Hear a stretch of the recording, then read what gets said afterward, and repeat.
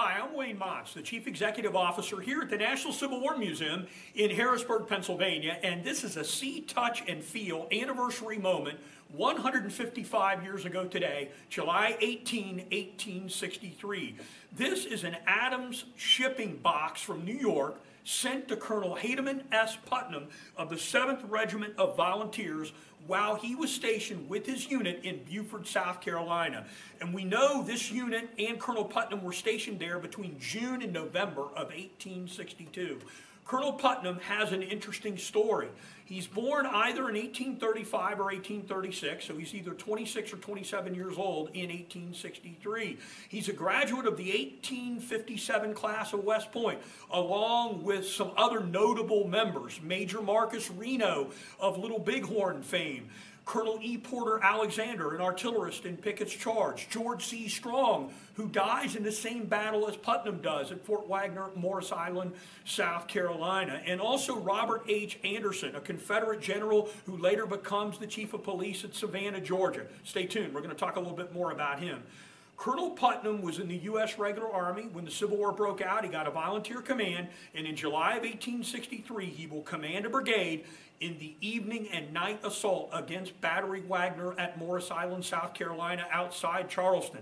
Now, this is a pretty well-known battle, chiefly because in 1989, there was a movie produced called the movie Glory that starred Matthew Broderick as Robert Gould Shaw and Denzel Washington. This highlights the participation of the 54th Massachusetts Volunteer Infantry Regiment in that assault, an African-American unit.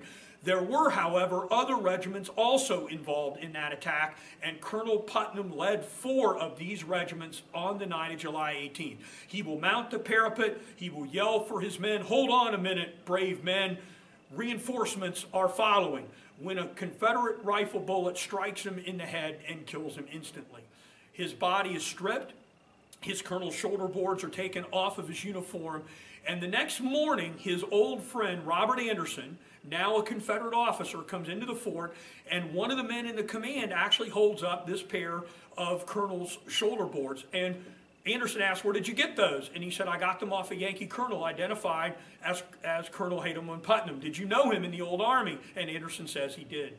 They go out, they find Colonel Putnam's body, and Anderson then has the body buried with a note tacked on it in the sandy beaches of Fort Wagner. Unfortunately, the sea claimed most of those bodies, including Hademan S. Putnam, and it was taken out to sea. So he does not have a marked resting place today.